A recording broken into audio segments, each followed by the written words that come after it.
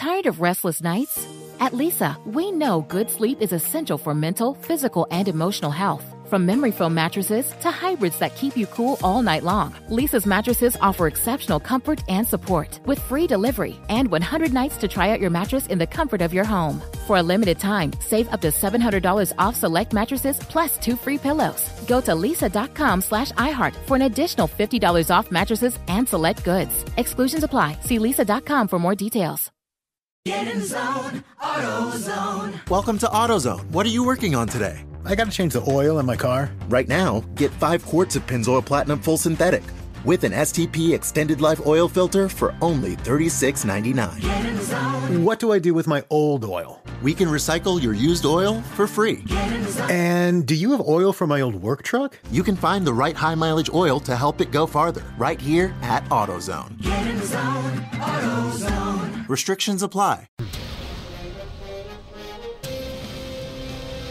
It's time for a Big Blue Kickoff Live. Nobody can ever tell you that you couldn't do it, because you did. On Giants.com. You know what I saw? New York Giant pride. And the Giants mobile app. 17-14 is the final. One touchdown, we are world champions. Believe it, and it will happen. Part of the Giants Podcast Network. Let's go out there like a bunch of crazy dogs. Have some fun. Hello, everybody, and welcome to, what's today, Tuesday? Tuesday edition of Big Blue Kickoff Live right here on Giants.com and the Giants mobile app.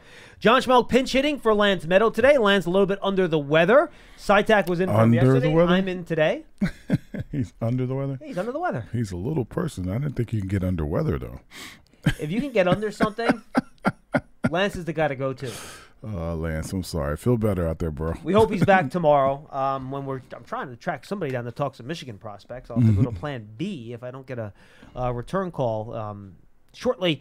But today we have a big show. We're going to talk some Notre Dame prospects with Eric Hansen, who's been joining us for a long time, and then we're going to talk some Iowa prospects with Tom Kakert from the Hawkeye Report. So a lot coming your way today. Howard, I haven't hosted a show with you in what seems like a while. How you been, man? I'm doing good, man. How you doing? What's happening? I'm doing great. Everything's good. Kids are good. There you go. Had a feisty trip to Sesame Place on Sunday afternoon. A feisty. I love that.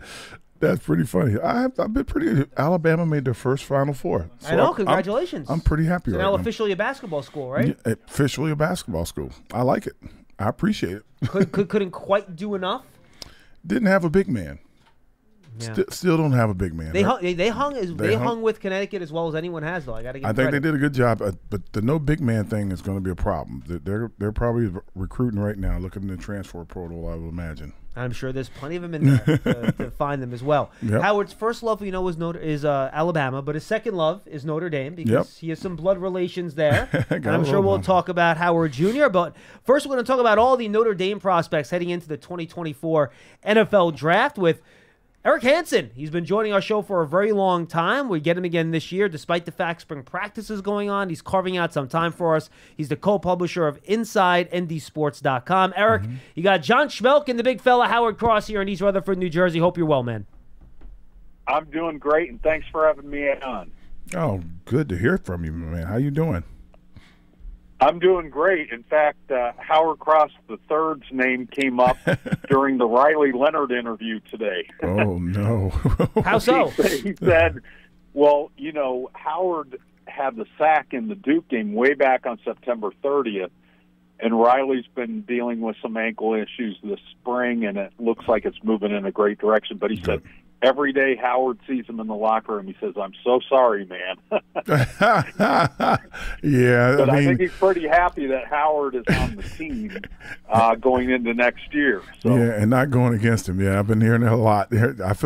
I'm glad he's doing better because I was worried that that ankle injury was coming back on him, but glad he's doing better, and he's looking good, I heard, too. Howard said he's been walking around looking like he's doing pretty good. Well, Eric, you already brought up Howard Jr., so let me start there.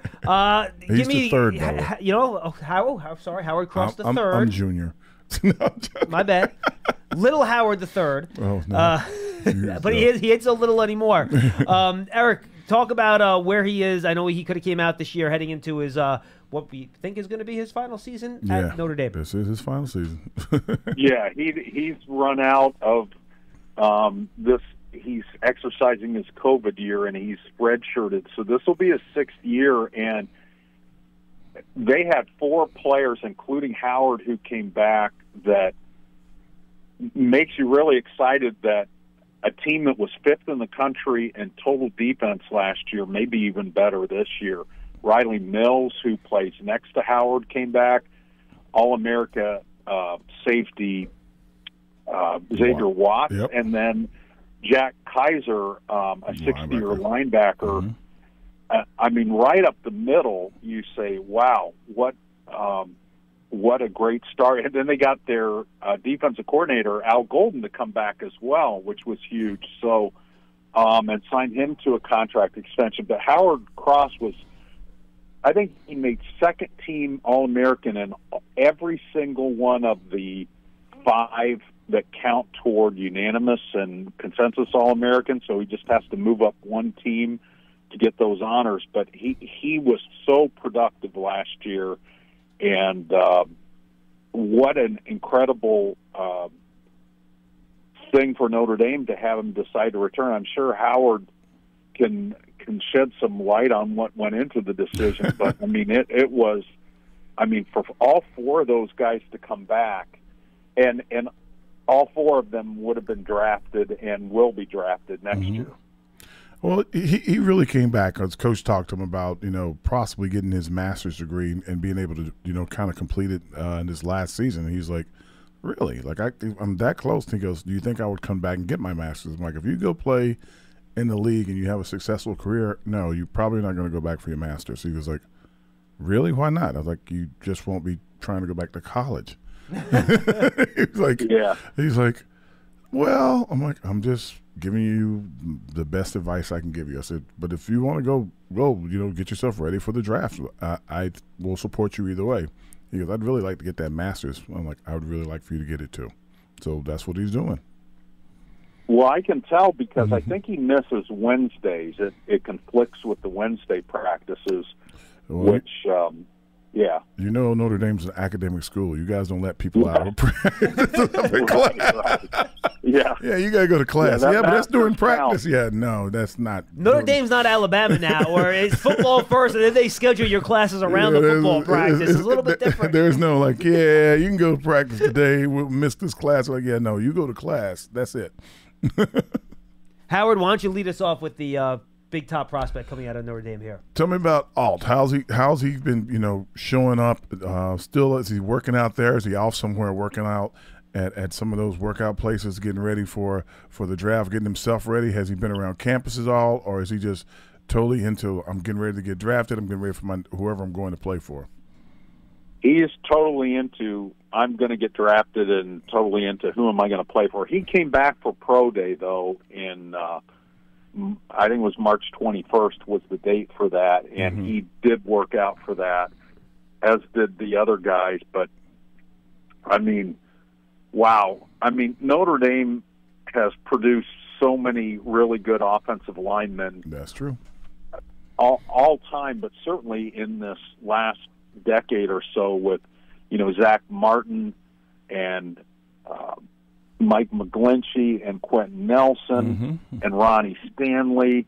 And, I mean, it just goes on and on. It's like every left tackle, Liam Eichenberg, and then Joe Alt is the latest and maybe the best in the lineage of left tackles. I don't know. I mean, it's going to be hard to hop over Zach Martin, who I think has made All-Pro every year as a guard in the NFL. But, yeah, I mean, Joe Alt came in as a, and Howard can speak to this with his own son. Howard III was a 3-star recruit. So was Joe Alt. And, I mean, these star systems don't always get it right. They don't always know how a player's going to develop. And Joe Alt, I mean, he was starting by the middle of his freshman year and has just gotten better and better. Yeah, and Eric, I want to follow. I'm sorry, can I follow up real quick? And I think it's important to note this. One of the reasons he was a 3-star recruit, I think, Eric, is that he wasn't an offensive tackle in high school. He did a little bit, but his dad wanted him to play tight end. So he comes into Notre Dame. I imagine he probably wasn't even close to 300 pounds, right? Can you talk about his development curve since he's gotten there, and how maybe there is still some really room for him to keep getting better since he doesn't have a ton of experience playing tackle? Yeah, he played tight end mostly in high school. He played played some tackle. He got to Notre Dame, and he, between his high school senior season and when he got to Notre Dame, he was pushing 300 by the time he got there. Wow. And initially, you know, the guy that they put at left tackle was also in that class, was the 5-star prospect who was Blake Fisher, who was also in this draft, came out as a junior.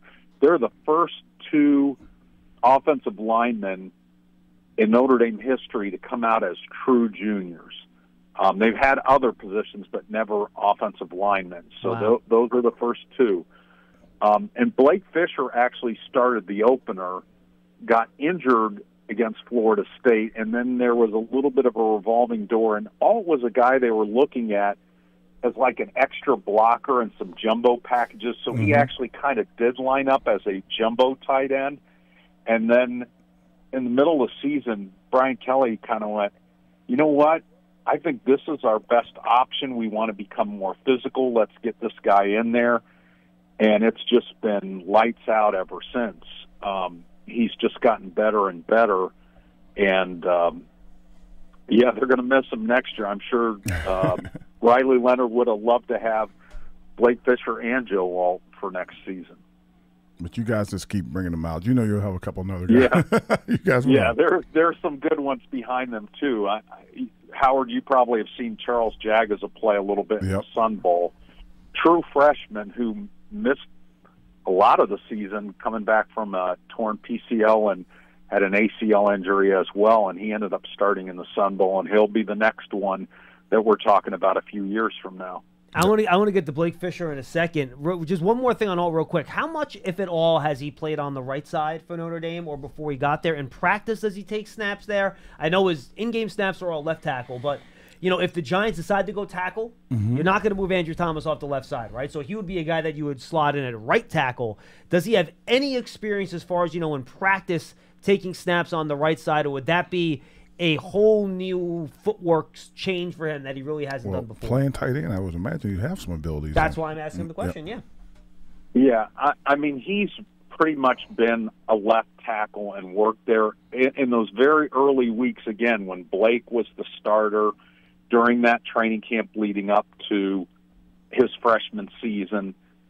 He did some right tackle work, and again, he was that jumbo extra lineman and stuff. I mean, he's so athletic and so smart and such a film nut. I think he could adjust to whatever they ask of him. It would be a shame if he wasn't a left tackle, but I think he could play right tackle, and I don't think that would be a problem. I think some people, the hand placement and the angles and some of those things, I don't think it would be a problem for Joe Alt. He is such a technician in addition to being such a good athlete. I don't think it will be a problem, but very little experience there. Absolutely. So let's talk about his running mate, Blake Fisher. How's he panning out? How'd he do in the pro day? Was he having as good a day as he had in the season, or was he just, how did he shine? Let's just put it like that. Yeah, I mean, Blake is super athletic. I mean, obviously, there had never been a left tackle to start opening day as a freshman, and Blake became the first person to do that in Notre Dame history.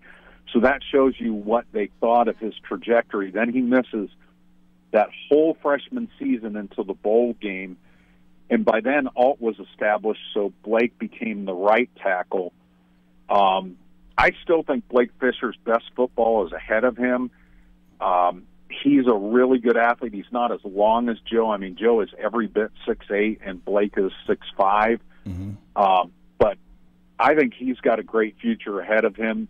I think had he come back to Notre Dame, he would have probably been a first-rounder in the next draft. I think he'll still be a second-day pick and a pretty good value just based on his athleticism, his work ethic. And, again, he's just coming into his own, having missed that whole freshman year. So he's got 2 years of playing at college. Howard, I know you're a big fan of Audric Estime, so why don't you touch on what you want to do with him with Eric? Now, tell me. I know that they're talking about his 40 time and how elusive he is. I've watched him since high school. He and Howard were teammates in high school. No one really catches him from behind. They might have an angle to catch him, but no one really runs him down. So he's a big guy that gets out quick. He has good hands. People don't realize that as well. He can catch the ball. How do you see him making it in this next level? There's something inside of Audric that propels him, and I think whatever challenge is going to be put in front of him, and Howard, you probably know the story. His mom passed away when I think he was 10, and from sickle cell disease, and his aunt and uncle raised him, not married aunt and uncle, a sister and a brother of the mom. Oh, wow. Raised him, 2 different households. And a lot of people would never get over that, and he uses his mom as inspiration, and, he's been through a lot. And even when he was at Notre Dame his freshman year, Logan Diggs was another freshman, was ahead of him. He barely played his freshman year. Yep. And he just made himself into a 1,000-yard rusher. He kind of willed himself. And if you've ever seen him modeling shirts, it's like, oh, my goodness. I mean, he's a big guy. That 40 time at the Combine, he certainly was able to knock that down some at the Pro Day. But you're right. I mean, he runs a lot faster than what the stopwatch says, and just the power that he runs with. And he's just so much more versatile. Every year he's added to his game in terms of new skills and so forth, and he's just so driven. I see that continuing. So I really like Audric's potential at the NFL level. All right, let's hit a few more defensive guys here, Eric, before we say goodbye. I know you got a lot going on today, so we don't want to hold you for too long. Cam Hart, the cornerback, big kid, 6'3", over 200 pounds. I watched him down at the Senior Bowl in Mobile. I was pretty impressed. Where do you think he fits in best here? Is he a press man guy to you? Is he a guy that you want watching the quarterback in zone to use his length? Where do you think he's going to fit in best in a defensive scheme in the NFL? I think he hit a lot of places. I mean, there's not a lot of 6'3" cornerbacks with that kind of length and that kind of speed. I mean, he's in Notre Dame scheme, he was their field cornerback, which I know in the NFL it's not as much difference between corners on the sides because the hash marks are different. But, I mean, he could run when there was a lot of field to cover. He could run with those guys, and he had the speed. So he can press. He can play in zone. He can do all that. I mean, with Cam, the issue, and he came to Notre Dame as a wide receiver, and they flipped him to defense, is just staying healthy. He's had a lot of shoulder surgeries. And if he's healthy on the pro level, you're going to see something special. He has really great physical gifts. Again, another guy that's been through a lot in his life and has come out the right side. But, I think if anything holds him down in the draft, it's the medical history with all the shoulder surgeries on both shoulders. Wow, that's crazy. Tell me about Leo Fowle and Baptiste, how they're going to do on the next level, linebacker and defensive end. Yeah, and Eric, why don't you throw J.D. Bertrand into that too, because he's also a linebacker, so you can hit on all three. Right. So Javonte came from Ohio State, where he was more of a niche player. He was a pass rusher for them, came in on some third downs and rotated in. And he came to Notre Dame and became a complete defensive end. From about the Ohio State game on, which was, I think, game 4, he was one of the best 5 players on the team. And he just changed the trajectory of his future by how he rounded out his game. So I don't know that he's going to get drafted as high as, what he would like, but I think, again, he'll be a steal because I think his best football is still ahead of him, but he accomplished so much. Marist is a real difficult guy to figure out. I was convinced a couple years ago that Marist Leofau was ready to be Notre Dame's breakout star in defense. And he was coming off of a year where he missed the whole year with a pretty serious lower leg injury that he had suffered in preseason. And he never was quite as consistent, never quite as explosive. And even this year he got better. So he has all the physical tools. It's whether he can put it all together at the next level. J.D. Bertrand is kind of the opposite. J.D. does everything right. He's not as athletic as Marist is, but he gains like half a step because his instincts are so good. He just knows everything about how to play football on defense, and he's a guy a lot of people wrote off. And I mean, again, a lot of these guys we're talking about were three-star guys come out of high school. JD was too. He's actually initially verbally committed to Georgia and then ended up at Notre Dame. But, I mean, if nothing else, he'll be a special teams player and a guy that makes a roster. But Leofau, I mean, it could go either way. He could be out of the NFL very quickly, or he could be like, we always knew he was really good. All right, Eric, final question. I always like to ask everybody, because you guys are around the team and the program a lot closer than we are. Anyone that we're not talking about that you think we should be in terms of guys hitting the draft circuit here from Notre Dame? I think we've hit everybody because, again, the guys, I mean, they would have had a much bigger draft class had those four defensive players come out, and none of them did, those four extras. So we'll be talking about them next year. But, no, I think we hit on all. I mean, they have a kicker that has a chance to make a team just because he's got a really long leg. He's got the school record for longest field goal. And they have a long snapper in Michael Vinson, who I'm sure Howard's familiar with. Yeah. Who will probably make a squad too because he's really, really good at it. But I think we've hit on all the guys that I think have a chance. There was one guy that performed really well at Pro Day that did not get invited to the Combine, and that was Thomas Harper, who was Notre Dame's nickel. He was a grad transfer from Oklahoma State. I mean, he tested very well, so somebody might really like him. He did a good job in that defense as a nickel.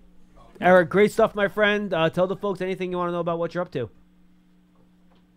I am at InsideNDSports.com. We're part of the Rivals Network, and check us out. We also have a YouTube show we'll be on tonight from 7 to 8. We talk football live, or you can watch it any time.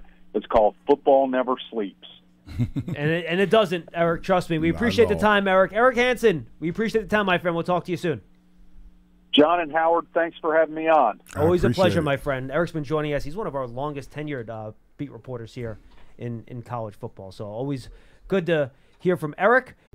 What's up? I'm John Wall. And I'm CJ Toledano, and we're starting a new podcast presented by DraftKings called Point Game.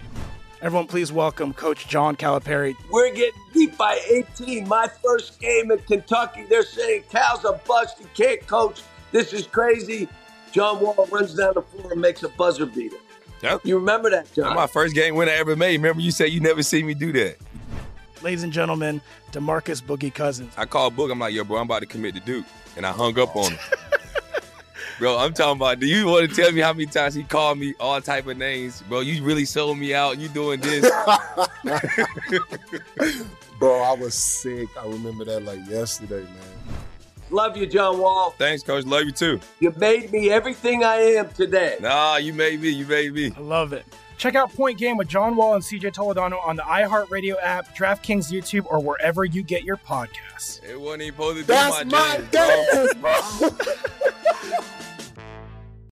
We're going to try to squeeze in some calls here, folks. We have 7 minutes, so get on the line, 201-939-4513. 201-939-4513. Pearson has to go cry in his soup because he just watched the Eagles beat the Patriots in Super Bowl 52. Hi, Pearson. Dom's going to be in for him as we take it the rest of the way. I was expecting some kind of response from him, but I got nothing. He didn't hit on Hartman. I thought he may have said something about Sam. Oh, you know what? I guess I probably should ask about Sam. Well, I didn't. It's my fault. You know, I was like, do I ask about him? Do I not? He's not. No, you could have. He wasn't bringing him up. I didn't want to make him have to say something he may not wanted to say. And look, I think Hartman will be a day 3 quarterback. He just doesn't. To me, he doesn't have a big enough arm to go on day 2. In my day opinion. 3. Oh, that's the finals. He's like 7th round, 6th. No. I mean, it could be any. I would say. I think he could be a 5th round pick. 5th or 6th. Okay. I think 5th or 6th. Interesting. It's a very shallow draft, Howard. For quarterbacks. For everybody. Okay. Like you're gonna hit a point somewhere at round 5, maybe early round 6, where this thing falls off the cliff. And the reason is because players like your son, a lot of them elected to go back for extra years for whatever personal reasons. Some are NIL, some transfer portal. A lot of it's NIL. A lot of it's right. Like want to get their stock up, so to speak. Some of them are, like I said, when my son told me that he really wanted to get that master's degree, I'm like, dude, from Notre Dame, yeah, that'd be good. He goes like, okay. The NIL doesn't hurt either. I'm like, that's not bad. It's not bad. Everybody, thanks for joining us. Let's go to Bobby in Vermont. We'll try to squeeze in 1 or 2 calls here. Bobby, what's up? Hey, Howard and John. How you guys doing? Very Howard, good. you're one of the best tight ends the Giants ever had. I want to appreciate that. Thank you very much. And I think the Giants should try to get Joe Alt because we need offensive linemen instead of a stupid quarterback. Because I think we went down that road with Daniel Jones. We don't want him. And I think the offensive linemen are better. Can I tell you one story about the Giants? Yeah, Bobby, real quick before your story, would you be okay if they picked a wide receiver? Oh, yeah. We would talk. They talked about the guy from Michigan, right? No, it'd probably either be the guy from LSU. LSU or Washington. Yeah, exactly. Okay. It will be Rome Odunze from Washington or Malik Neighbors from LSU. And, of course, the Marvin Harrison Jr. somehow gets there. I was thinking about Neighbors. Maybe Neighbors. Yeah, Neighbors would be good, too. So what's your story, Bobby? What do you got? Okay, when we were younger, my aunt and uncle took us to a restaurant in New York called Bennigan's, right? So the waitress did not know who she was sitting next to us, the hostess. So we got to the table. Guess who it was? It was Leonard Marshall of the New York Giants. Wow. I almost, my mouth went dropped. I was so excited. I couldn't even get his autograph. My aunt had to go get the autograph from him, and he made me so happy. After dinner, we shook his hand, and he was very nice. And I met LT at his place, LT's, the bar he used to own. Yep. Yeah, Howard Cross, you're awesome, and your son plays good on Notre Dame. Oh, I appreciate that. He's a great player. And, John, you do a great job on your thing. And then will you guys say hello to Bob Papa for me, please? Of course. Absolutely. I met him at Giants training camp up in Albany. I used to do it all the time in Albany. It's hard to get down to New Jersey. I live in Vermont now. So. No, I get it. Bobby, the check's in the mail, man. We appreciate the kind words. Thank you so much. Let's go Giants. Thank you, Bobby. Good stuff. 201-939-4513. If we get one real quick, maybe we can squeeze one in here before we get to Tom Kakert, who, again, covers Iowa football for Hawkeye Report. Not a ton of Iowa players this year. It's a little bit of a lighter load, but we'll hit on the guys, and then we'll get back to your calls at 201-939-4513. Howard, as I mentioned, we haven't hosted together in a while. Yeah. So I don't know what your thought process is right now. If you're the Giants and you're sitting at 6, like, what are you thinking about right now in terms of what they should or will do when they pick in a couple weeks? Well, there's a difference. What you think they should do and then what you think they will do. You know what I mean? I mean, first off, I think that you try to get as many draft picks as you can. If there was a way to find a way to squeeze a few more guys in, if you're sitting on a guy that a lot of people want and people are calling you about it, get a couple more draft picks. How far down would you be willing to move? Depending on how many picks you're going to give me. Okay. Right? So you'll be willing to go into the teens then? Yeah. If you got the right amount of picks. If you got like a first. Maybe a first and a third or a first and a second, if you can get a couple of picks for that one guy, then yeah, that's what you do. You try and find as many of those guys. You just try to find as many of those guys as you can. If you're not going to do that, you take the best player, and I think it probably was going to be a receiver. But stranger things happen. Like they might kick one or two of the quarterbacks down. you may have to make a decision. Marvin Harrison. Well, that would be your trade down, right? If one of the quarterbacks get to 6, and maybe you're the Giants, and, then you'll probably, and he's not the guy you love, and the guy you think can be the guy. That's where the opportunity is. But you make him sound like he's the guy you love.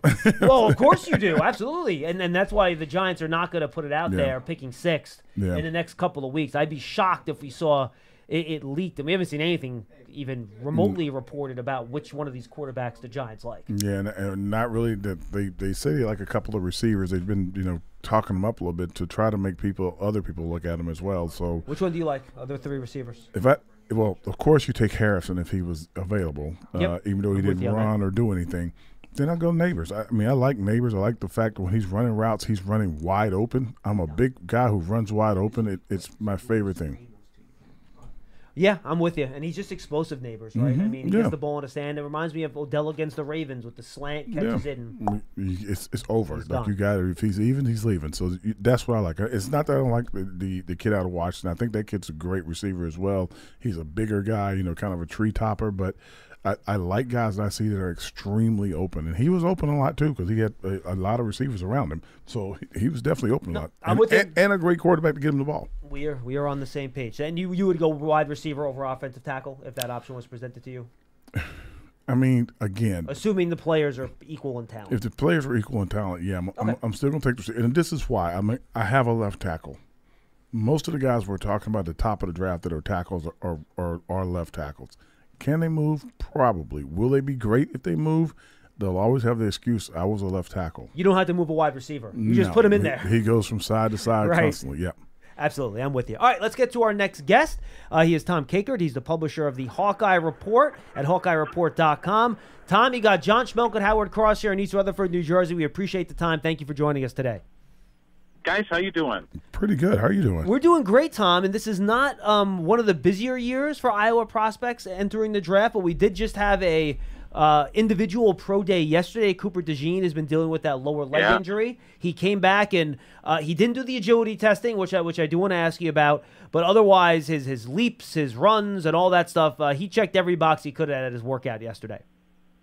Yeah, by all accounts, talking to some people in Iowa City today, too, they said he just looked tremendous and looked like Cooper DeJean. And I think the interesting thing with him, and you guys already have a Hawkeye on your team in the defensive backfield, and Dane Belton. Yep. But is Cooper going to end up being a corner? Is he going to be the next Jason Sehorn? Or is he going to end up being kind of more of a nickel kind of safety, kind of hybrid position in the NFL? Well, what do you think? I'm leaning towards more of the hybrid. I really am. I think he's kind of that slot, and because he's bigger, more physical. I don't know if he's going to end up being a corner. It's sort of like Desmond King was a great corner at Iowa. He's had a really good, solid career in the NFL. Most recently with the Texans, but he's been more safety, kind of nickel hybrid kind of position than he's been a true corner. Well, he was a true corner and a darn good one at Iowa. I mean, he was won the Thorpe Award playing corner at Iowa his junior year. So, it's going to be interesting to see where Cooper gets kind of slotted. But I think late first round is probably where he's going to land. And just to follow up, you mentioned the corner safety thing. I think that's why some people were a little disappointed. We didn't see that agility testing from Cooper DeJean, because I think if there's one consistent criticism I've seen, Tom, on his athleticism is that he might be a little stiff in the hips where he can't change direction quite as well, and that's why I think some people might think he winds up at safety. For me, I draft him, I put him at corner, let him fail out of corner before you move him to safety. You know what I mean? See if he can do it. But is that something you even saw on tape when you watched the games this year, that maybe that change of direction, that hip tightness could be an issue?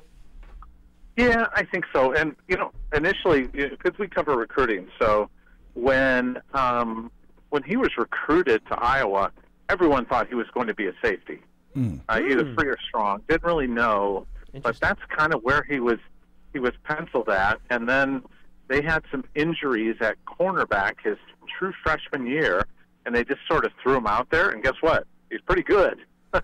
So he just, he's just one of those kids that I don't care where you put him, he's going to make plays, and he's a great, I'll emphasize, great punt returner. Wow, so, that'll be big for him right there.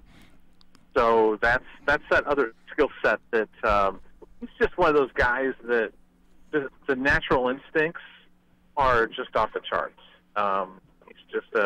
He's a great football player.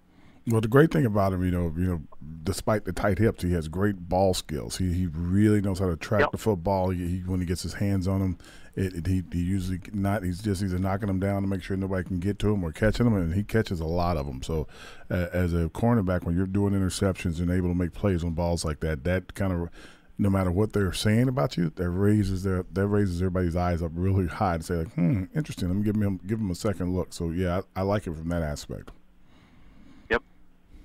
Yeah, and look, and I'm sorry. I'm going to go ahead, Tom. Go ahead. No, go ahead. Go ahead. No. Please answer. Go ahead. No, he's really just. You're right about the ball skills. That's one of the things that just stuck out. He was an Army All-American Bowl participant, and he's from a town in Iowa, northwest Iowa, where the population is about 900 people. So he's just. He just played a small level of football, and a lot of those kids just fly under the radar, and you don't get discovered. But he certainly did, and he's just an electric football player. I mean, just makes plays in the biggest moments. He's going to rise up and make a play. Yeah, and I wonder if he might be involved with the new kick return rule. You can get him in there as the return game in the NFL. Yeah. And Howard, what I would do, if you wanted to do while we're sitting here, do a Google search of Cooper DeJean dunks. Oh, I saw him. I him. I was looking him up. He was a little hooper now. He was a little hooper. I was like, dang, how tall is that guy? He was jacking guys up. I appreciate that part of this game. He looks good. So we know. So like I said, very athletic. Like the one criticism, the knock, the hips.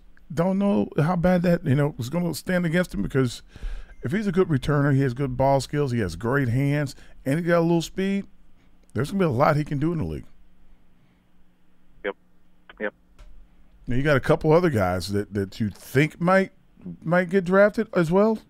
Yeah, and look, Tom, I want to start with Eric All real quick, because we know the tradition of Iowa tight ends is very strong. Yes. You go back to George Kittle, Matt LaPorta. There's other guys in there too that have had a lot of success. And boy, through the first few games this year, Eric All looked like he was going to be added to that list. Then he suffered that terrible knee injury. Mm-hmm. Can you give us an update on where he is from a rehabilitation standpoint, and how high is the upside for a guy like Eric All when he finally does get healthy? Yeah, and we only saw him for 1 year at Iowa, and really it was like 6 games, because he transferred in from Michigan. He was a teammate of Cade McNamara, and came with Cade to University of Iowa, and boy, he moves so well. He almost seems kind of undersized. He was like kind of like a hybrid wide receiver / tight end. Mm-hmm. Not a great blocker. I didn't think, but really moves well in the pass game and able to catch the football. And then, unfortunately, tore his ACL in the Wisconsin game, and really kind of a gruesome hit to his knee that ended his season. He did not run at the combine, didn't do anything at the combine. I think he's one of those guys that if you draft him, it's almost like you're stashing him for a year, and you're just going to kind of let him. If he helps you in the second half of the year, great. Mm-hmm. But otherwise, it's sort of like one of those guys where it's almost like you're redshirting him. Yeah. But there's a dividend that you're going to get a guy that was probably, if he had stayed healthy and finished up the season playing at the level he was, he's probably a second, third round pick, probably third round, I would say. Okay. And now you draft him in the 5th, 6th, 7th round, and you stash him for a year, and you're getting some good value if you've got a need at the tight end position down the road. That's true. Tell us about Logan Lee then. He's your last guy on your list. I loved him in Frisco, by the way. I thought he was at the Shrine game, and I thought he was very explosive down there. Yeah, one of my favorite people, Logan Lee. He's from my home area, so just known him for a long time, and he came to Iowa as potentially being a tight end. and then they, but he's just he put on the weight. He was like 240 pounds when he came in. Now he's probably 280, 290. Hard working, comes from a farm community, so just kind of got those values to him where he's just hard work every day. You don't have to ever worry about this kid. He's no problems.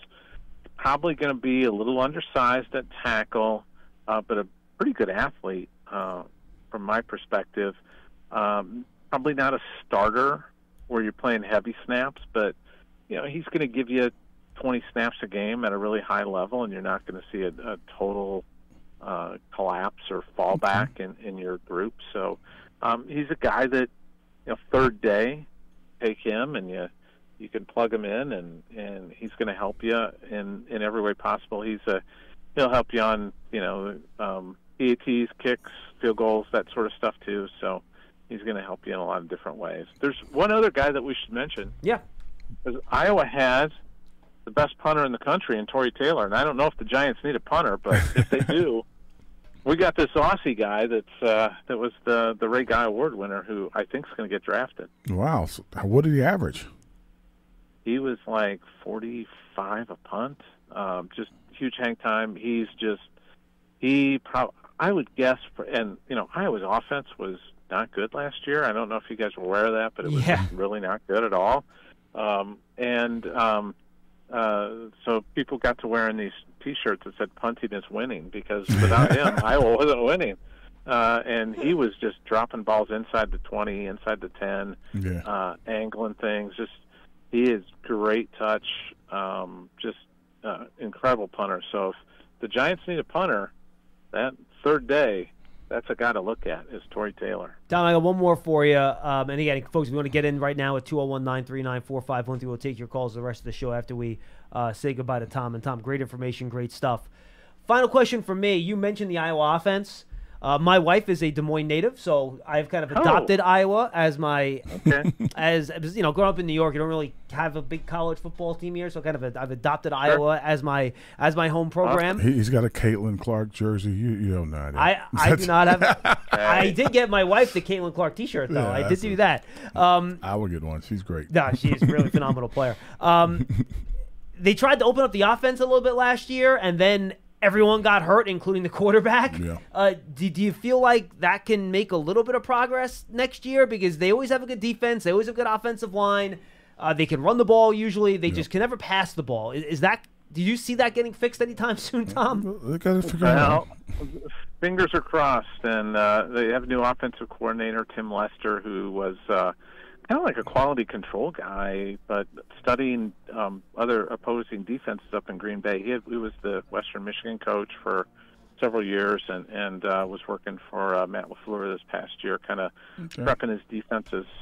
So he's coming in to run the offense, and we just got done actually talking to some of the defensive players, and they're just raving about the offense and how more explosive it is and how much better it is, and so we'll see. Proof will be in the pudding. I'm going to be skeptical until I see him dropping 30 on the board every week. Then I'll be a believer in the Iowa offense. But it's always going to be kind of a Kirk Ferentz offense, which means it's going to be a very methodical pro style offense, and that's kind of just his mode of operation, and it's served him well over the years, so you can't really complain too much about it. By the way, I should mention the Giants just hired one of Kirk's sons to be their assistant offensive line coach. Oh, yeah? Can you tell us a little bit about him, Tom? Do you have any insight on him?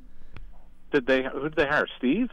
Now I'm hold on. I believe it was the one that played in the league. Senior league. James. Yes. James Ferentz. Yes. Okay, yeah, James is awesome. He's a really good guy and a great technician. He was a really good center for Iowa. Stunk around in the league. He will be the first to tell you, had no business sticking in the league for 10 years. he just, I saw him last summer, and I said, he's still sticking around. And he goes, they haven't told me to leave yet, so I'm going to awesome. I'm going to keep showing up until they tell me to leave. So, he's terrific, and he'll really help. He's a good teacher of the game. Yeah, we're looking forward to having him here. Tom, awesome stuff, my friend. Tell the folks where they can find all your great Iowa coverage. Yeah, go to HawkeyeReport.com on the we're part of the On3 network, and stop by. We're just got a lot of stuff, and we'll be covering the draft too. So that's awesome. Well, we look forward to seeing it, Tom. We always know Iowa players when they come into the pros, they're smart, they're tough, and they know how to play in a pro system. So teams know what they're getting when they get Iowa players, and I think the track record is actually pretty strong when you draft those Iowa players from Kirk Ferentz's system. Yep, absolutely. Appreciate the time, my friend. Hey, thanks, guys. That's Tom Kakert. Go again, check out his stuff at HawkeyeReport.com. They're opening up the offense.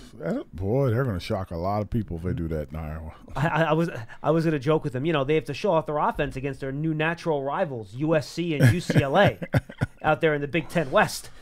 It's better to talk about Caitlin than talk about that. Don't do that. Are those the only? Did they end up adding Washington and Oregon too? I think they're about to. I think basically almost everybody left, except for like Arizona and. Well, Arizona State went to the Big 12, right? Or Arizona went to the Big 12, or both of them maybe. I don't.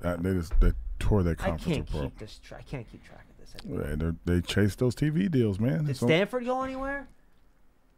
No. I have no idea. No.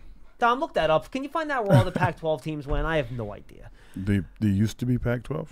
Yes, exactly. All right, 201-939-4513.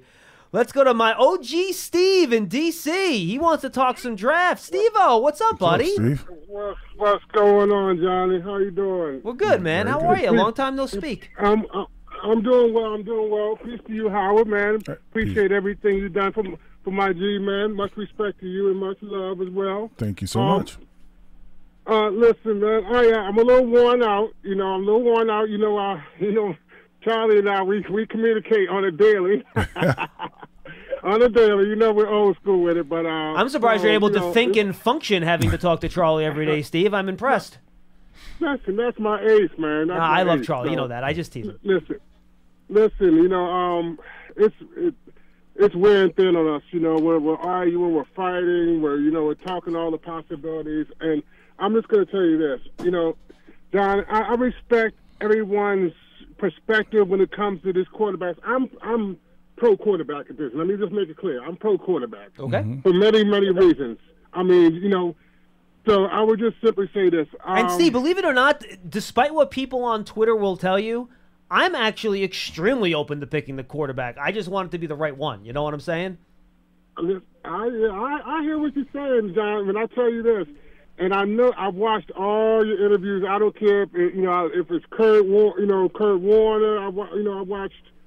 I forgot. I can't even think the quarterback who was actually here. I don't know why I'm drawing a blank right now. But listen, I've been doing so much research on these quarterbacks because really that's what I want. And I'm a lot higher on these quarterbacks than most people early on. But I would just say this. I mean, every pick you take is going to have its pros, its cons, its risk, and its rewards. Absolutely. And I'll just tell you, I understand the fact that that Michael Penix was injured, a few, more than once on both his rotators, whatever, but it was 2 years ago. And this talent is, to me, it's way too much to turn around to pass on.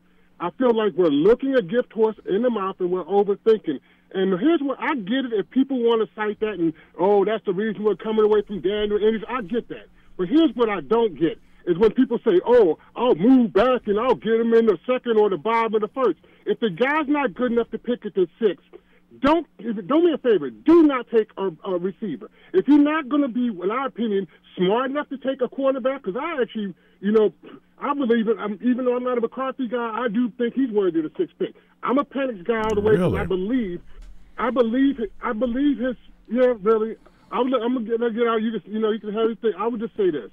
That's not my guy, first of all, Howard. That's not what I'm saying. Okay, I'm not saying. I'm a Penix guy. And mainly because I really believe he's the number 2 all day if you remove these injuries. I'm not afraid of the whole age thing. He's not 34. He's 23. So, I mean, and I'm not going to hold his experience or the players he played with around him. But I know what my eyes are seeing. Yeah. And he's clearly the better processor and the most accurate and the best leader. He makes all the players on the field better. And that's what I want from my New York Football Giants. I understand you're rolling the dice with any players. Scared money don't make money. Michael Penix is going to shine so well. So if you're not going to take him with any quarterback in the 6, I don't want to move back and let somebody else just get more picks. Let somebody else take the quarterback. But I don't want a receiver because the receiver is not going to move the needle. And I'm tired of watching track stars running up and down the field and not get hit with the ball anyway. So move back and get more picks if you're not going to take a quarterback. I can't tell you who to be happy with, but if you don't deem one of these guys are going to be there at the, when you pick, then move up and go get your guy. But stop acting like we don't need somebody. I've already known. Do whatever you got to do, but to sit here and watch all these other teams come from behind us and jump us like we the smartest guys in the room and we don't need a quarterback, that is disheartening. Well, Steve, all right, Steve, hold on. I want to ask you a question. Would you be willing to trade up for one of these guys, or do you want to just sit and pick? Because I think you can sit and pick for Penix. I think if that's your guy, you can sit there and pick and you'll be okay. But would you be willing to move up a couple spots, cost yourself next year's one to get somebody else? Absolutely. They don't got to be. Listen, they don't have to be on Penix board, but go get your guy. Stop acting like we don't need a quarterback. That's all I'm saying. If Penix and you don't see somebody there that's worthy of that 6th pick, then go and get him. Go and get him. But don't come up with excuses talking about, oh, we couldn't afford it, the price is this, that, and the other. All these other teams willing to do it, but we're not. No, I'm not. That's not acceptable. Get it done. I'm not in the excuse business. Okay, get it done. If your guy's not going to be there at 6, go and get him where he's at. And if we had the 26th pick, Howard and everybody else talking about, oh, this pick is too high, then I'd be glad to take him where we are. But we got a 6th pick. So there's no difference to me between the 6th and the 2nd round. They both have value. To dismiss it and act like, oh, it's too high, that's a ridiculous argument to me. And I don't, so listen, everybody, I respect other people's opinion, but to me, it's just, if he's not worthy at the 6th pick, then what are you doing wasting a 2nd round pick on him? We could do it, we could get, a receiver in this draft because there's a lot of them there that'll probably be number ones. So a receiver's not the answer at 6. That's the last thing we need to be doing. The very last thing. I appreciate y'all letting me get my rant out. No problem, But I'm Steve. telling you, if I'm a pro Penix because I think he's going to be the second best quarterback. Now, Steve, real quick, can I give you my little thumbnail analysis on Penix, just so you have it? I know it, but I want to listen. Yes, absolutely. I know it, though, John. Okay, well, I look, again. Go ahead. No problem. That's okay. Look, I like Michael Penix as a player. I think, to your point, he has an excellent arm. I think when he has a clean pocket, he's able to throw the ball down the field. He's a tremendous downfield ball thrower. He throws that back shoulder throw extremely well in the coverage. He gets rid of the ball quickly. I think he does read pretty quickly, and he gets the ball out, which is why his sack rate is as low as it is, along with the fact that he's a really good offensive line in front of him. I think that's part of it, too. I think that's what if you give him a clean pocket and let him operate unfettered, I think he can be a really good downfield passer. Here's the problem you run into.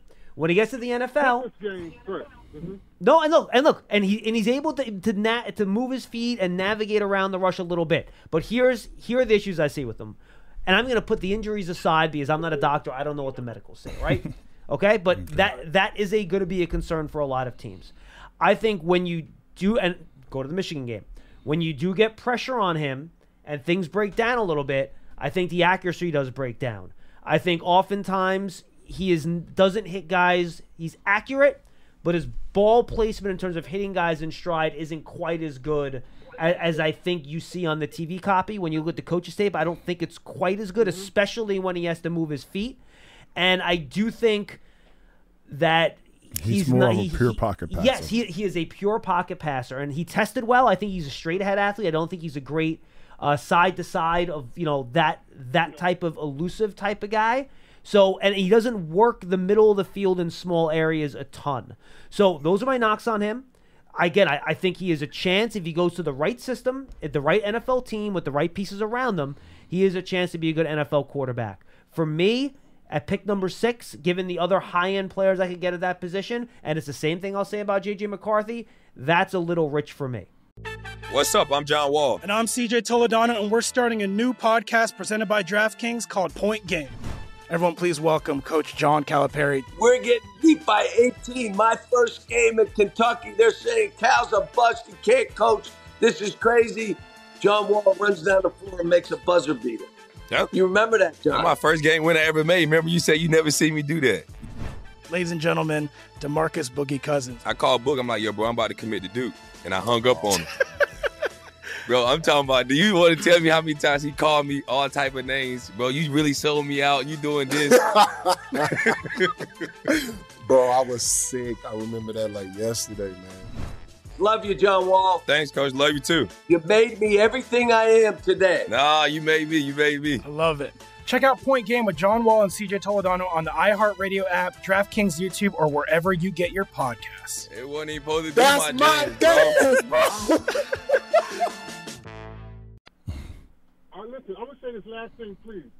Just like Kurt Warner told you, first of all, they all got flaws, John. Don't act. You say that like it can't be fixed. Of course. He got the worst. He got the worst mechanics out of all of them, and he scares me in the green zone. So let's not even talk about how inaccurate and sporadic he gets. And so he's had plenty of time to clear that up. Oh no, so, listen, Steve. First of all, Drake May is a redshirt sophomore. Okay, first of all, he hasn't played a lot of football, and he played with an offensive line and a group of wide receivers that wouldn't even see the field in Washington. They wouldn't even see the field compared to the talent Penix had around him in Washington. You can't control who you play with, but I can sit here and talk about the competition level. Listen, John, I will break Drake May down into, but to leave me, just like I forget who's a man whose brother plays for the Raiders, who used to play for us. I don't even know why I can't think of it.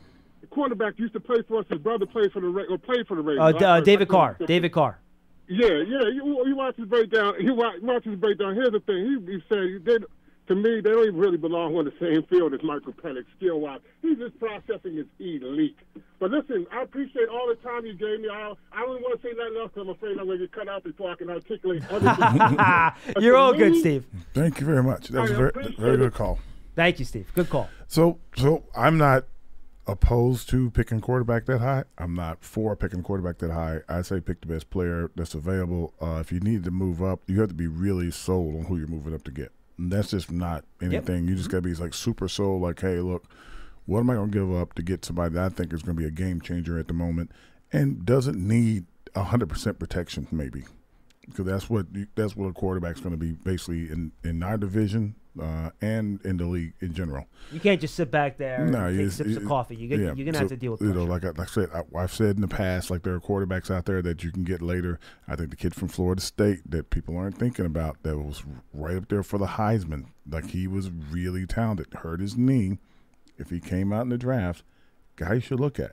Give him a red shirt year. And by the way, you mentioned, I think Eric All from Iowa too, right? With the Waller stuff, you could pick a guy like him in round 5 or 6 and redshirt him for a year and then try him next year. I'd be okay with that too. By the way. Spencer Rattler down in South Carolina, another guy that's like it's not going to be there the top 2 or 3, and then you make your decision. You got 2 talented guys that are going to be out there. Hey, look, and by the way, he's right about Drake May. Drake May's not a perfect prospect. Like he's a scatter shot accuracy. No. He can because of his footwork and stuff like that. And there are a lot of people out there that I respect a whole lot, including Kurt Warner, that love Michael Penix. And Michael Penix has a lot going for him. But everybody can improve. Of course. Yep, and everybody can be exposed too, but everybody can improve. So I like the quarterbacks that are at the top of the draft. I think they're going to be interested in see how far they come. And I don't have nothing against McCarthy. I just don't.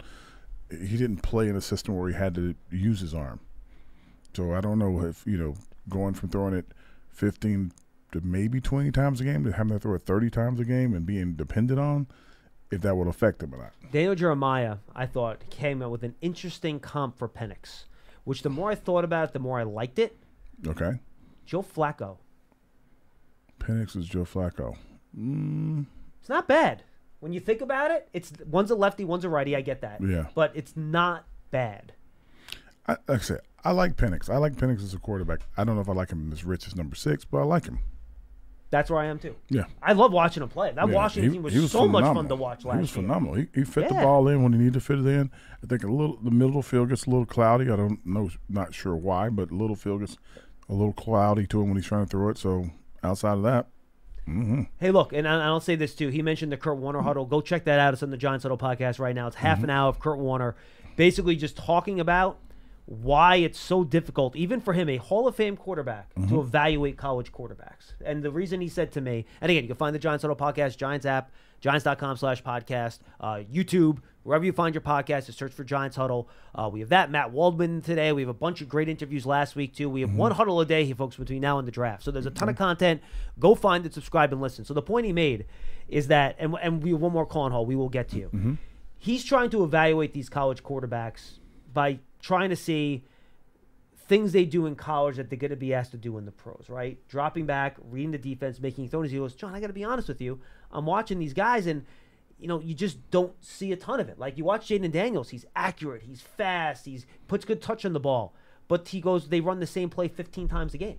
Yeah. Like you're not going to be able to do that in the NFL, right? So what happens when things change? And that's why with these quarterback guys, I'm not going to really, get really mad and argue with you because everyone has their own taste, and it's literally a 50-50 hit rate in the NFL with these first-round quarterbacks. It's hard. The NFL's not good at it. No one's good at it. It's really a really, really tough thing to do, especially when, like us, you don't have the opportunity to sit down with these guys, talk to them, go through tape with them in the meeting room and all that stuff. So it's really hard. So I get it. We can have our disagreements on it, and that's fine. It's just a really, really tough quarterback to evaluate. I think the thing that's probably the hardest thing of all, is that guys don't – did you lose me? No, go ahead. You're just on. The guys don't do this. That it's – if you can sit down and ask a guy when a play is run, what was the play call? What are the routes? Why'd you make this decision?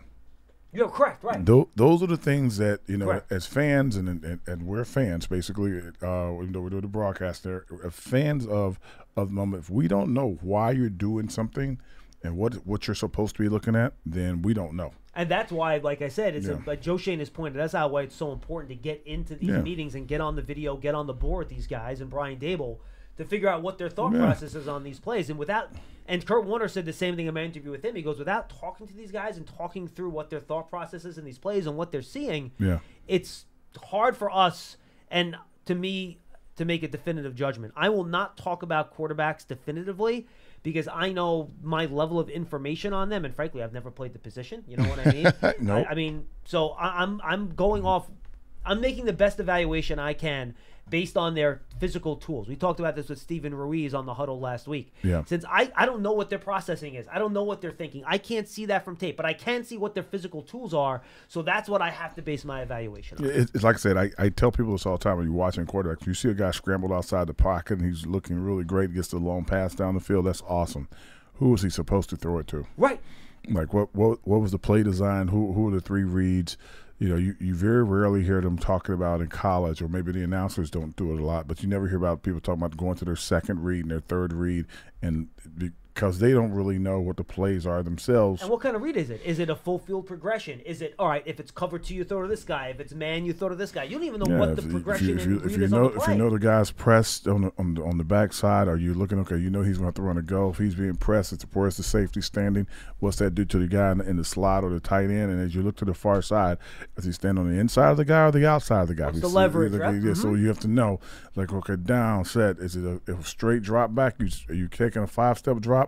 So you know where the ball's going to be. Who is the back going to check down? Is the back not checking down? Like, you have to know all the things he should be looking at before he starts running. And how soon did he run? Yeah. Did he run at 2 seconds? Did he run at 3 or 4 seconds? Did he had more time? Or did he run instantly? Was he supposed to stay in there and find somebody? Yeah. Howard, 100%. It's just a really, really hard position to evaluate. And I love all these exciting guys that bounce around and do everything, but if you don't know where they're supposed to be going with the ball, they may be making mistakes when they're doing that. So it's going to be interesting to see. 100% true. So which is kind of an argument for Penix, huh? No, it is. No, you're right about that. And what I would say, Howard, is that everyone, and I know this is a very tough thing on social media and in the real world, everyone should exercise a fair bit of humility when it comes to saying things definitively, especially about the quarterback position, because it's such a hard thing to do. It's one of the hardest evaluations in all of sports. Be a little humble with it, okay? Right now, Drake May is my second guy. Would I be shocked if Jaden Daniels is better than Drake May? Nope. Wouldn't shock me. Wouldn't shock me at all.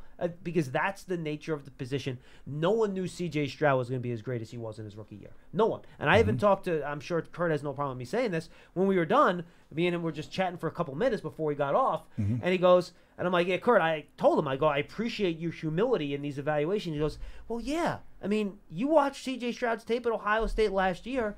There was no reason to think he was going to come out and be that good in the NFL. There was no reason to think that. I had no reason to think that. Nobody did. And that's what makes this so difficult. Yeah, it's crazy. But we'll see. It is, and that's why it's fun. That's why it's fun to talk about, debate, and argue, and that's why we're doing this. So, Steve, good call. I appreciate your love for Penix. Charlie, I appreciate your love for Penix. And I hope by all accounts, he's a good kid. I hope he has a really good NFL career. I think he's going to have a good career. Yeah. Let's go to Jamal in Maryland. He's up next on Big Blue Kickoff Live. Hi, Jamal. Hey, how's it going? What's up, buddy? Thank you, first-time caller. Been listening since the beginning. Much respect to you, John and Howard. I just wanted to talk about the actual process of building a winning team, a Super Bowl contending team. Sure. And it seems like fans only have one way, and it's not just fans. I hear a lot of so-called experts and professionals. They only talk about one way, where you have to have a quarterback. Now, saying that, obviously, I understand that quarterback is the most important position on any football team, and that's going back since the beginning. Barstar was the most important player on this team. I mean, you go back to the beginning. Quarterback has always been the most important. But what I see with my eyes, what I see every year, it's the best team that wins the Super Bowl. You go back the last 3 Super Bowl teams that won a Super Bowl. They had a good Jamal, I hear you, dude, but they also had Patrick Mahomes, Matthew Stafford, and Tom Brady. Oh, okay, I'm about to get to that. I'm about to get to that. Yeah, go ahead. Okay, before the Chiefs get Patrick Mahomes, weren't they in the playoffs? Yeah, but they had a good. They had a good team. Correct. And then they went and they got their guy. Mm-hmm. If you look at the Philadelphia Eagles, they went up and they got Carson Wentz. You look at that roster; they had a good team. All right, let's go to the Rams because they did it a completely unconventional way. They went through free agency and they pieced together a Super Bowl team. They didn't get it done with Jared Goff. Then they went and got their guy. It was a trade. It was a trade, right? It was a trade. Exactly. I said that's unconventional, but they built the team first. If you look at San Francisco built it, and they had Jimmy G.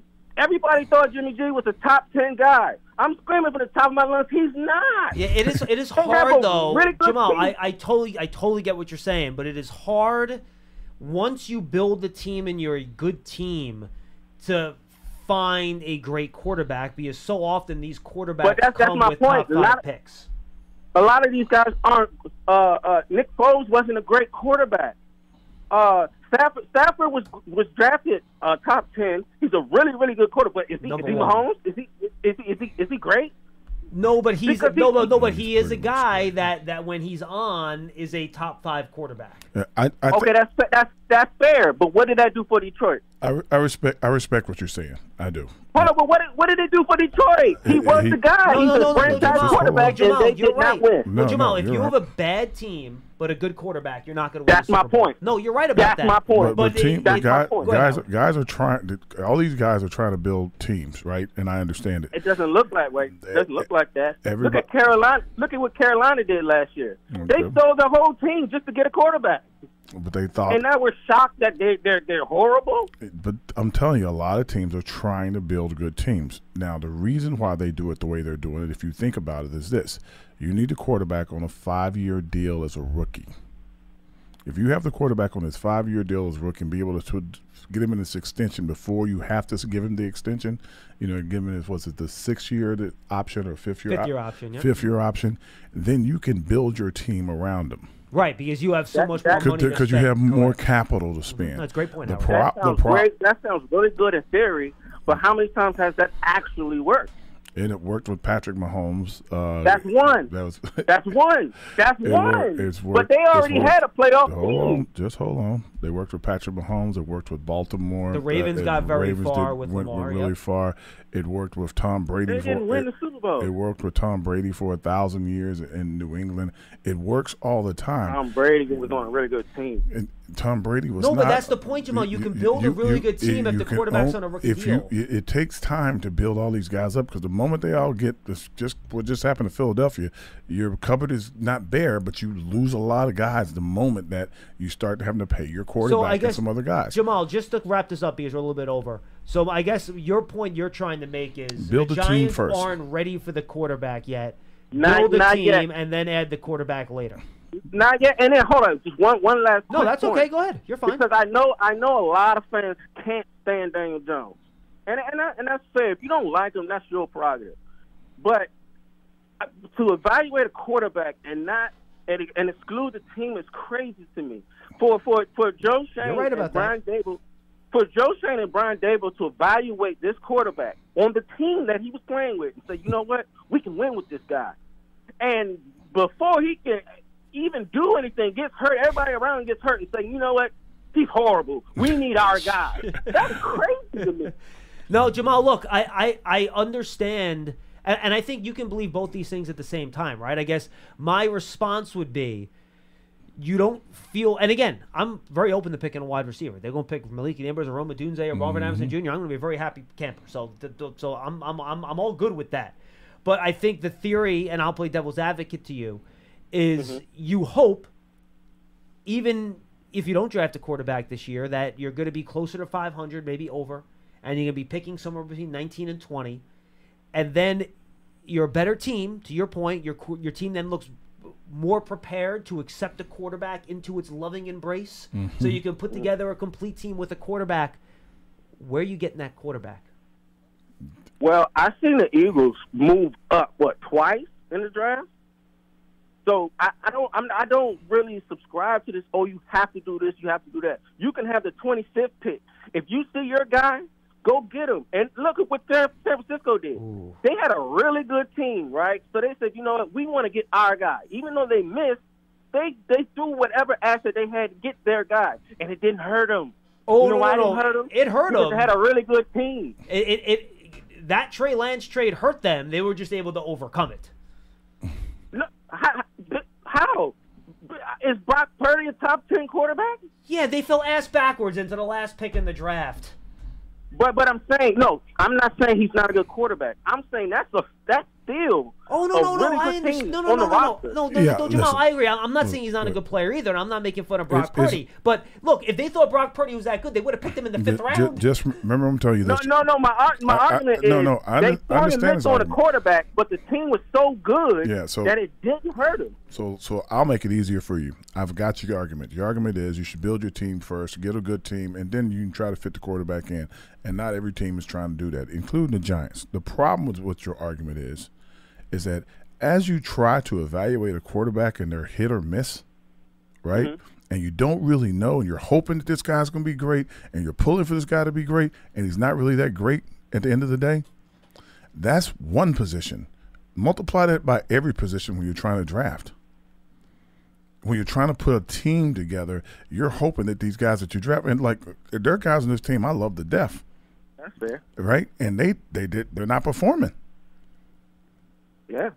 Yeah, so you can't say like their teams aren't trying to build teams. Some. No, that's not what I'm saying. All I hear is people say, "Get the quarterback first." Get the quarterback first. You know what everybody's trying to do. Everybody's trying to get the best draft they have. We'll have a great draft class. Thank you, Jamal. Once a year. Appreciate the call. We'll have a great draft class one year, an average one year, a great one, and like. That's better than it used to be. We used to have a great draft class once every 10 years. Right. Now, I don't know that had a function of the players that were out there or what, or who you were evaluating or talent needed or whatever, but it's hard to put together a team and think that they're going to be the guys that you sign them for. The guy you see on film, when he gets to you, he's a few months older. He just is. And you see guys – their expiration date picks up a little earlier and earlier. So I understand what he's saying. He's right. You need to build a team. But if you're evaluating a quarterback to be your draft pick and he's one player and you miss on him, imagine missing on a bunch of guys. Yeah, and look, and I'll just say this before we wrap here. It is easy to get stuck in that 8 to 10 win area, and you can't figure a way out of it. Look at what just happened to the Vikings with Kirk Cousins. They've been languishing in that 9-win area forever, and they eventually just say, look, we can't take the next step by paying Kirk. To your point with the quarterback contracts, right? We can't pay him $45 million because we can't build a good enough team around him to win. Well, so it becomes more difficult then, and you get stuck in that land of mediocrity, and it's not as easy, Jamal, as you make it out to be. Oh, well, if there's a guy you like, just trade up and you go and get him. Well, maybe the team doesn't want to trade out. You know what I mean? Which means it costs you more. Correct, or you just can't get him at all, and you can't acquire the player. And Jamal wasn't saying, the guy before Jamal probably said that. So here would be my last thing. Yes. And this we can get off. But yes. Sorry. Brian Dable and those guys won, got into the playoffs. And won a playoff game. they had so many one-loss games, one-score games that they won. The same amount of one-score games they won the year before, they lost them the following year. They flipped. It wasn't a complete flip, but it was close enough. It's very close. Yes. Very close. Like it was like so many games. The Jets game, the Bills game, you just keep tapping them, and like they were just one score. One play here, one play there, different scenario, all of a sudden the Giants are in the playoffs again. That's not a big variable right there. So that's 9 to 10 wins either way both years in a row. You got to figure out how to get past that moment, how to make those one-score games, two-score games into positive. And if you keep people healthy first, you have more wins. And I think Howard, I'm going to go back to what you said about 10 minutes ago, and then we'll say goodbye. You should just pick the best player. Yeah. And that's what you do. If you can pick a quarterback at 6, and it's just a guy and not the guy, then you're stuck in the land that Jamal's talking about. Mm-hmm. That you don't want to be in, right? So that's why the evaluation of Daniel Jones is irrelevant in all this. It's just a matter of how good you think the quarterback is. If you think the quarterback can be special, by all means, pull the trigger. If you don't think the quarterback is going to be special, then pick the player you do think is going to be special at a different position. Yeah. And that's kind of the way I look at it. I like the kids that are coming out. I like the kids that are coming out of quarterback. I appreciate all of them, but I don't think any of them could play behind the team if we don't have a team for them to play behind. No, that's true too. That's it. And especially if you have to go and move up to get one of these guys and you're trading other picks, then you can't fill out the rest of your roster too. It makes it even harder. There was a famous NFL commercial at one time when Carr was a quarterback at the Texans, and he was like, "Yep, you get the number 1 pick in the draft, and your season's supposed to look great." And he's standing there taking a snap from nobody. There's no one in front of him. I'll always remember that. And there's a reason he got sacked as many times as he did. Howard, this was fun, brother. All right, brother. Good seeing you, man. All right, we'll be back tomorrow. It should be Lance and I. If Lance is back on the men, I'm trying to get someone from Michigan. I'll send some more texts when this show is done. We'll be on talking Big Blue football with you right here on Big Blue Kickoff Live on Wednesday at 12:30. It's all brought to you by Cadillac, the official luxury vehicle of the New York Football Giants. For Howard Cross, I'm John Schmeelk. We'll see you next time, everybody. Turns out a delightfully clean home can make for a delightful start to the day. At Mrs. Meyer's, everything they make is inspired by the garden. With plant-derived and other thoughtfully chosen ingredients, their cleaning products smell like a dream and work like the Dickens, leaving your home sparkly clean and your to-do list tackled in no time. Goodness, there's no better feeling than that. Mrs. Meyer's, rooted in goodness. Visit mrsmeyers.com today. Tired of restless nights? At Leesa, we know good sleep is essential for mental, physical, and emotional health. From memory foam mattresses to hybrids that keep you cool all night long, Leesa's mattresses offer exceptional comfort and support with free delivery and 100 nights to try out your mattress in the comfort of your home. For a limited time, save up to $700 off select mattresses plus 2 free pillows. Go to leesa.com/iHeart for an additional $50 off mattresses and select goods. Exclusions apply. See leesa.com for more details.